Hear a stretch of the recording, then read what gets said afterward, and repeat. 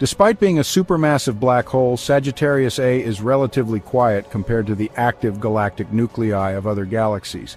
It emits only a fraction of the energy that larger black holes produce, earning it the nickname of a dormant black hole. But make no mistake, this dormancy doesn't mean inactivity.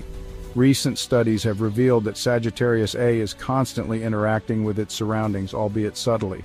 The black hole's weak yet persistent outflows and winds shape the environment of the galactic core, affecting nearby gas clouds and star formation. One fascinating discovery is the presence of Fermi bubbles, giant structures of high-energy radiation extending from the galactic center.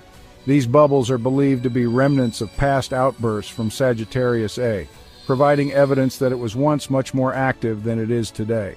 These findings suggest that even so-called quiet black holes like Sagittarius A can have far-reaching impacts on their host galaxies, influencing their structure and evolution over billions of years.